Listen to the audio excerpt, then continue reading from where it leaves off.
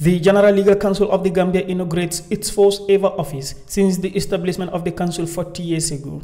The General Legal Council is a statutory body established under the Legal Practitioner Act and is chaired by the Honorable Chief Justice of the Republic of the Gambia, Hassan B. Jallo. The council is confided with the authority to regulate the legal profession and in particular regulate admission to the legal practice, uphold standards of professional conduct, and provide for legal education in the Gambia.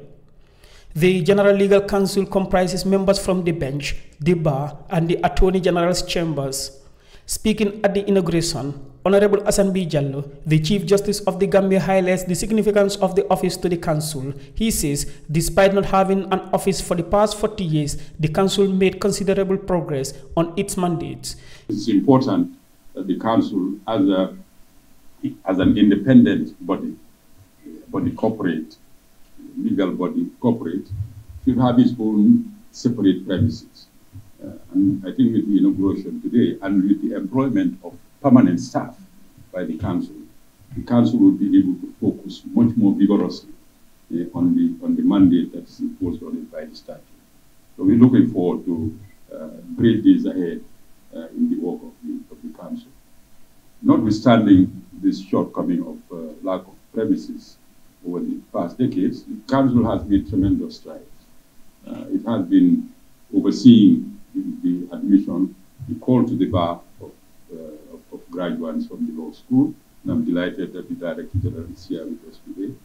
The enrollment of legal practitioners as well. The law school has, since its establishment, graduated over 400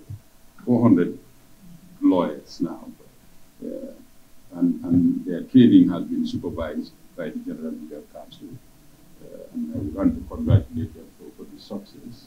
The Chief Justice further explained some of the reforms the General Legal Council intends to make at the Gambia Law School. There is also a lot other work in progress. The Council has already mandated a review of the training program at the law school. There is a possibility that it will extend beyond a year, and that more practical subjects will be included in the training. We are looking at the issue of the PPD, as the President of the Bar Association has indicated. There are many challenges with the PPD. Not everybody can find chambers at the moment, it seems. Do we need PPD, or do we need to substitute it with something else? We need to look at the tenancy requirement for council to serve on the tenants, even after enrollment, for a period, I believe, of 3 years before they can be on their own. Do we need that kind of restriction? There is that issue. There is the issue of right of audience by legal practitioners in the superior courts. Should every council immediately upon enrollment be entitled to appear at the Supreme Court, unaccompanied by a senior lawyer? There are risks to that, for instance. Unintentionally, perhaps the court may not be served as well as it should. Clients may not be served as well as they should.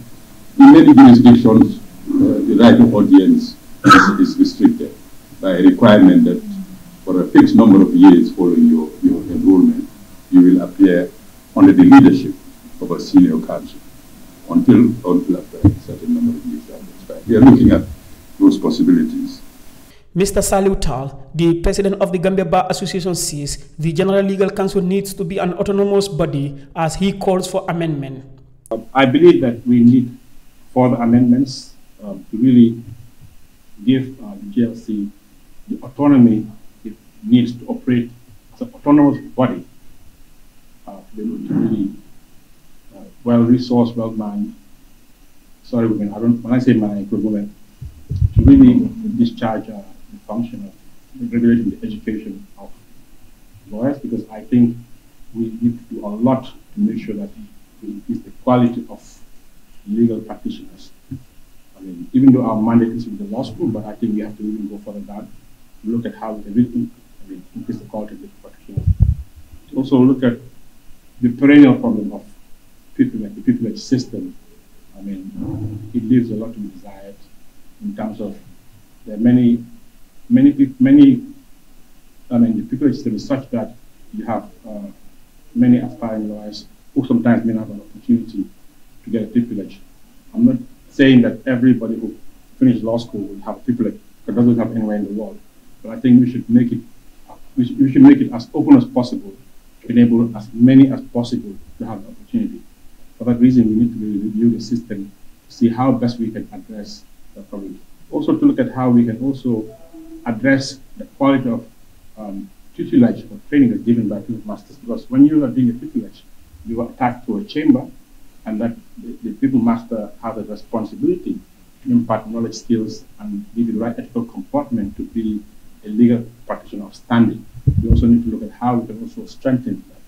Meanwhile, Mr. Abdoulaye Colley, the Registrar General of the Ministry of Justice, assures the audience of his office's commitment to helping the General Legal Council to achieve its core mandates efficiently. As a ministry, we believe having a secretariat is key, and then it's good to have a place where you call home. MOJ is committed to passing amendment, as earlier mentioned. This is particularly important for this disciplinary committee, which, as we all know, currently cannot sit or have a quorum because of the nature of the law.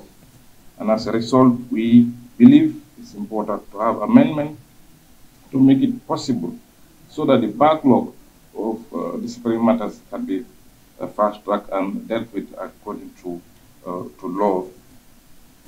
MOJ will continue to play its role for the effective and functional GLC in the discharge of its mandate according to law. The General Legal Council has, as one of its mandates, the establishment of a school of law in the Gambia, and to be the governing body of that school. In the year 2011, the Council established the Gambia Law School. The General Legal Council is also entrusted with the mandate by virtue of Section 26, subsection 1 of the Legal Practitioner Act 2016, inter alia, to make arrangements for a system of legal education, select the subjects in which those seeking to qualify for enrollment are to be examined, establish the courses of instruction for students, and regulate the admission of students. Reporting for Kerr, Fatou, I am Landin Cisse.